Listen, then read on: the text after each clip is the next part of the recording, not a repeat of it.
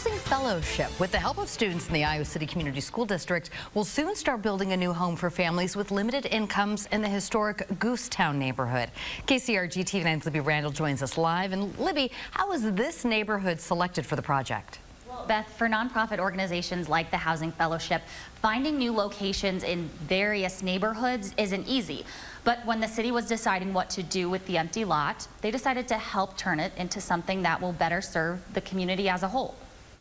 One empty lot right in the middle of historic Goosetown neighborhood started as a problem for Iowa City. The city had a property that had a series of code violations and nuisance issues. So the house went on sale. It was a sheriff's sale. The city bought it.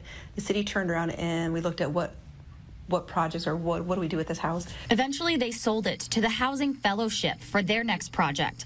They are now working with Iowa City Schools and the Home Builders Association to start construction. It's really important to us that we have houses in a number of different neighborhoods. Giving families choices is very important to completing our mission. Not only will students get the chance to learn what it takes to build a house, but they will also be able to provide a home to a family with limited income in an area of the city that doesn't see many of those options. And if a family needs to move, if they can't afford their current rent or their household size grows or for whatever reason they need to move and they have children already in school, being able to keep those students in their current school is very important for that family and that child's education. The lot was paid for through grants from the city, but Andrew says there's still other supporters who have gone in on this project. We do have a $50,000 loan obligated from the Housing Trust Fund of Johnson County, which will be at 0% interest, which is very helpful to get this project done. And we also have a grant from the First Interstate Bank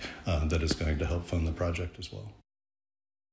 The home will adhere to historic standards and it'll be energy efficient.